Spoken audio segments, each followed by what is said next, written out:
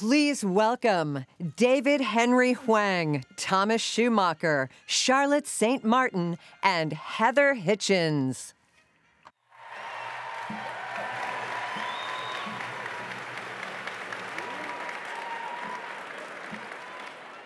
Good evening and welcome to Radio City Music Hall and the 73rd Annual Tony Awards.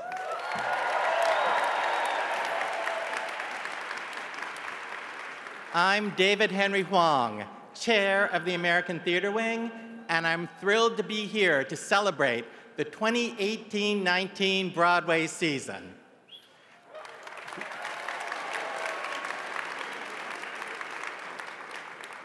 Now, the talent represented by the nominees here tonight is simply staggering, and although we still have a long way to go, this year's list of nominees brings us some exciting firsts in terms of inclusion and diversity. So let's celebrate progress even as we renew our commitment to equality in the theater.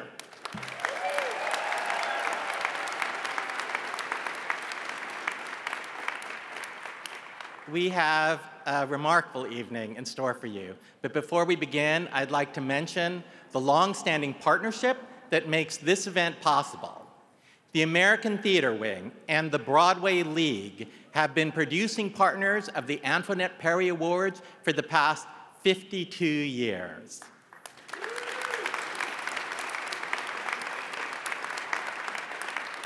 And as every single theater person knows, without cooperative collaboration towards a unified vision, the show simply does not go on. So I want to express my gratitude to our friends at the League for bringing their creativity, their energy, and their passion to the table year after year. It makes this job an absolute joy.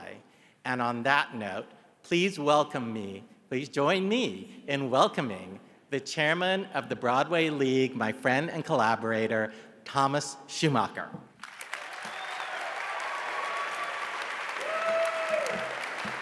Thank you, David.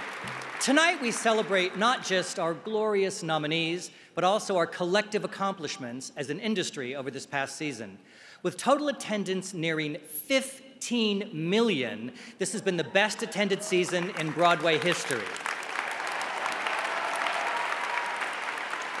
Now, that's 1 million more people than last year, and it's our 6th year in a row of audience growth. What's more, these record numbers were reached with the youngest audience we've seen in nearly 20 years. With more kids and teens in attendance than ever before. In fact, a quarter of all attendees this past season were under the age of 25, a large percentage of whom were likely watching it live on their cell phones. But the simple fact, Robert Horn wrote that joke, thank you very much. The simple fact we've been able to reach this ever-growing, ever-widening audience base is thanks to all of your hard work and the diverse range of offerings you've put on stage.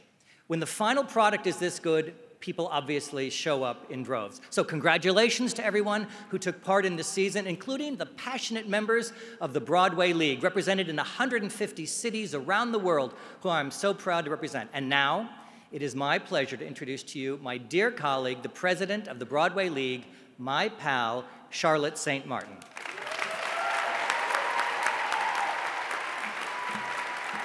Thank you, Tom. And hello, Radio City. Tonight marks the culmination of a remarkable season of Broadway, and as Tom pointed out, we have a tremendous amount to celebrate. And when you look at the long list of creative triumphs being celebrated here tonight, it's not hard to figure out why we continue to have historic numbers year after year. And of course, the international exposure from tonight's telecast will help us continue to celebrate that growth. So for that, I want to thank our friends at CBS, especially Jack Sussman and Jody Roth.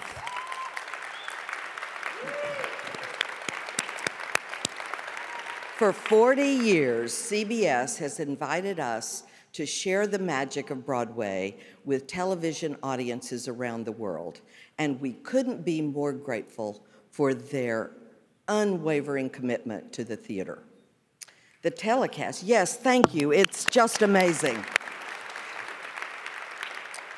The telecast would not be possible without the already leadership and producers, Ricky Kirshner and Glenn Weiss.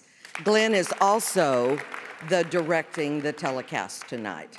To watch them pull out the impossible year after year never fails to astonish. And we are all particularly excited about the return this year of James Corden as our host.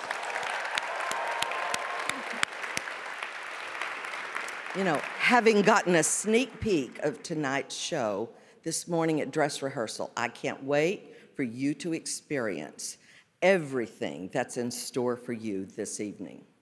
Now, please join us in acknowledging the recipients of this year's Tony Honors for Excellence in the Theater, who we celebrated at a special ceremony this past Monday. They are Broadway's Inspirational Voices, Michael McElroy founder,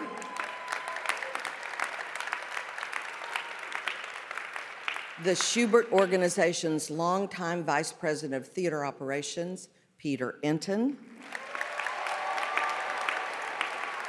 Joseph Blakely Forbes, and the FDNY's Engine 54, Ladder 4, Battalion Mine, or as we call them, the Pride of Midtown.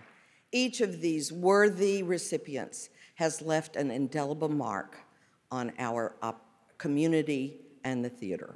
So let's give them one last hand.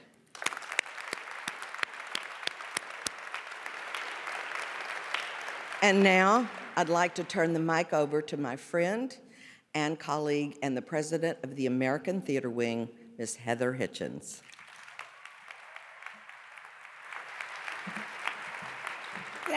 Thank you, Charlotte. The Wing founded the Tony Awards in 1947. By honoring theater makers working at the height of their creative abilities, the Wing has been able to help fulfill its obligation to promote excellence in the theater. We continue that proud tradition happily this evening. I want to say something to everyone sitting here tonight. What you do matters. It really, really matters, especially in a moment like we're living in right now, when compassion often seems like it's in short supply. There is a huge power in the communal ritual of theater, in which audiences come together and jointly consider someone else's experience in the world.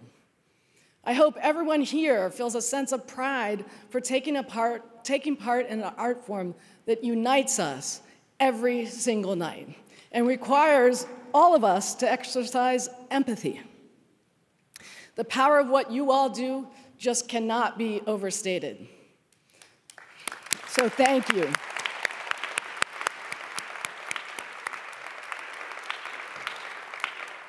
In addition to the Tony Honors recipients that Charlotte just acknowledged, this past Monday, we also had the opportunity to toast this year's special Tony Award recipients. They are Sonny Tilders and Creature Technology Company, recognized for their creation of Kong and King Kong. Now we can clap.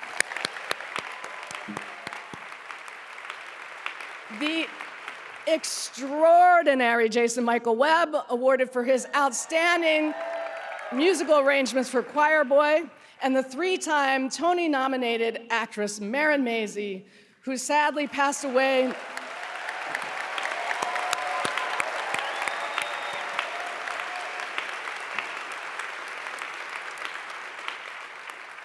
We sadly lost Marin in September, and tonight we are honoring her not only for her artistry, but for her advocacy and leadership within the theater community as a brave, strong voice for women's health issues.